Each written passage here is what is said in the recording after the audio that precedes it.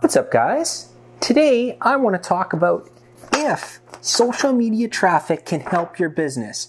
And I'm going to go through a bunch of tips and a bunch of stuff that we've discovered to tell you exactly if it's going to help you extend your business reach, get more sales, get more conversions, get all that fun stuff that you're looking for.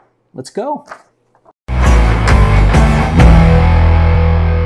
Now, before I get started, everybody has seen all of those Facebook ads. They've seen everything. People getting rich online, people getting rich on social media, selling like crazy, all of that other stuff. And it's all garbage. No, just kidding. It's not. There is a lot of good stuff out there. But do not fall into the trap that social media is the be-all, end-all. Is social media going to help your business? The short answer is absolutely yes. But the long answer is it's going to take a lot of work and it's going to take you time.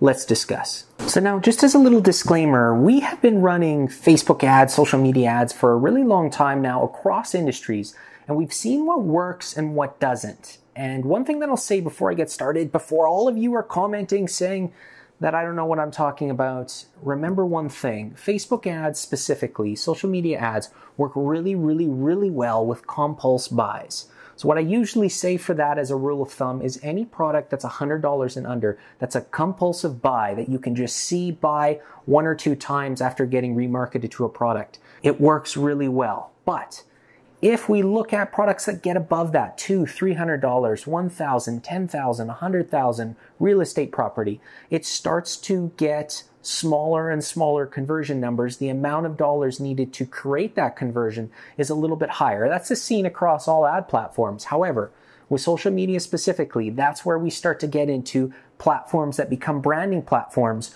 rather than pure conversion platforms. So I know at this point in time, some of you guys are saying, Jared, then how is social media going to help my business? Let's get right into it. Let's get into tip number one.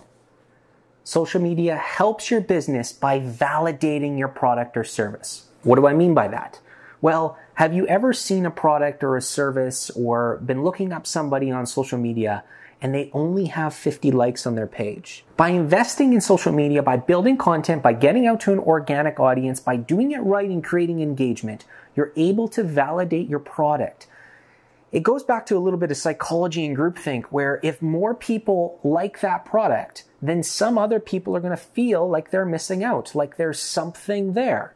So validate your brand. Let's just say you're a car dealership. Yes, your product, cars, are more than $100. It's not a compulsive buy.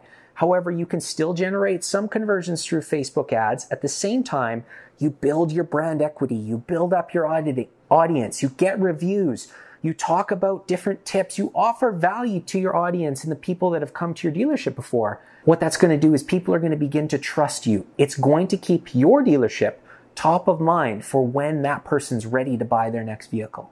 Now that's just...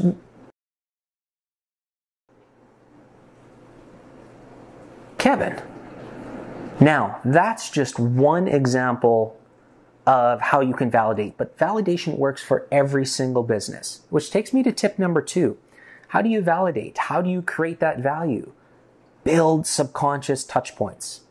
You guys may have heard in one of my other videos, I'll try to put a link above and below for which ones I talked about the subconscious inbound cycle. But for any business, the goal on social media is to build a brand and to validate.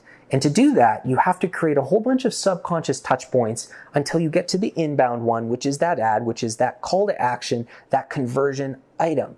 All of the other subconscious touch points are trying to build value. You're trying to tell stories in your content. You're trying to engage emotion. You're trying to solve problems with whatever your product or service does. Show how it solves a problem. Those items equal value, and that value is what's going to build your audience in the beginning of your platform. Together, that's going to start to develop traffic. And even though some of that traffic's not going to convert right away, I'm going to talk about why it is so important to get that traffic from social media right here in this next tip. Tip number three. The most important thing in this entire episode, which a lot of marketers do wrong, and some people don't put enough attention into. Social media traffic builds your audience. I'm going to say it one more time. Social media traffic builds your audience. Now, that's not just the audience on the social media page. It's also the traffic that goes through your ads to your website. As soon as they get to your website and you capture them within your remarketing audiences, you can now serve ads to those people for a certain amount of time, depending on what your product or niche is. The reason this is so important is it actually lowers your overall conversion cost over time. By building an audience of people that are already interested in your product through social media, you're able to now remarket to them many, many times until they're ready to buy. Remember the subconscious inbound cycle. Most people don't buy until they see your product 10, 12 times. And that includes everything. That includes you running Facebook ads, doing Google ads, them seeing you on Google Maps, them driving by your location, somebody talking to them about your product or service, a testimonial, a review. All of those items are these subconscious touch points that lead to your inbound. When you're able to serve the ads to an audience that you know is interested in your product, you're able to effectively capitalize on a digital marketing presence. That is why social media, in a nutshell, is so important for your business. But building an audience takes time. It takes effort. You have to get multiple people to go to your website. Try to get up to 10,000 people from social media to your website. Get that traffic. Build the audience. At that point in time, you know that audience is going to love your product or your service. And the cost of ads that you're going to run down the road for your entire digital marketing presence is going to come down, which is what we're all looking for those better ROI numbers. So tip number 4 then, to get there. How do you get there? It takes work. It takes effort. You have to scale your content. You have to build up a lot of value. You have to build up your audience. You got to do all of these things right before some of those conversions are going to start to come through social media. So don't take shortcuts. Stick the course. Once you commit to it, keep doing it over a long period of time. And I'm talking 2, 3, 5 years. That audience that you're going to build is going to start to walk in. If I use the car dealership example again, they're going to walk into your car dealership. They're going to say they saw that cool piece of content that you put out about how to change your wiper blades, and they didn't want to change their wiper blades, so they came in the door and wanted you to do it for them. Okay, bad example. But the point of the matter is they're going to notice. Your brand is going to stay top of mind, and brand is everything. Now, the last thing I want to talk about is a scale. So what we have found in our experience is, of course, most businesses want those conversions from day one. There's a correlation between how fast you're able to turn those social media audience members and the people you're serving your content into customers based on the price of your product. And this is roughly the same as real life. So for example, on the left axis, if I put cost of product, and right at the bottom, I'm going to put that $100 mark. Anything under that, I say is a compulsive buy. And then on the bottom, I'm going to say years, or let's just put time. And let's go 1, 2, 3, 4, 5. Not exact, but I'm going to show you the curve.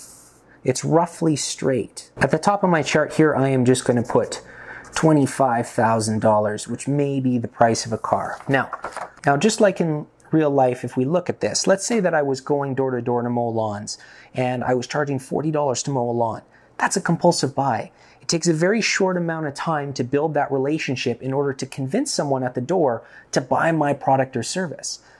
The higher the value of the product, let's say I was working for a telecommunication company and I was trying to sell an iPhone, roughly $1,000. It's going to take more time for my company to be able to sell that $1,000 iPhone because I'm going to have to put in the effort to build the relationship. The same thing happens on social media. Just remember that. It's not going to happen overnight, and you're putting in the effort in order to reap the benefits of brand. All that brand equity down the road. Once you built your audience, once you can run better ads, once you are able to find the exact customer you're looking for. Actually, that's a good idea for another video. The exact customer you're looking for, how to build your customer avatars. I'm going to write that one down. That's it for this episode, guys. I hope that provided you guys with some value. I was trying this episode to kind of ramble a little bit, go off the dome, give a couple more examples, and I want to hear from you guys. If you liked it or if you didn't, put it in the comments below. Hit like or hit dislike. I will not hold it against you. At the end of the day, I'm just trying to get you guys more value, video after video after video, as I try to put out more of these digital marketing and content making tips. That's it for this episode, guys. I hope to see you guys in the next one.